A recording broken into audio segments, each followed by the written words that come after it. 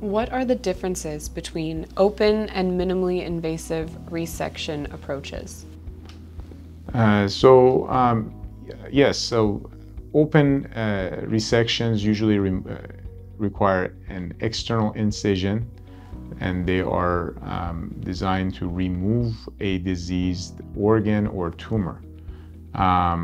So they usually involve quite a bit of tissue disruption.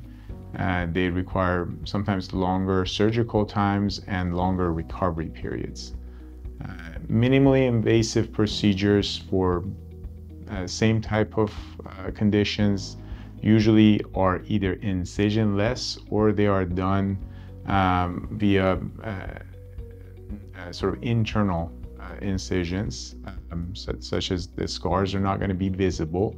Tissue disruption is usually minimized and recovery time is usually faster. Certainly, thank you.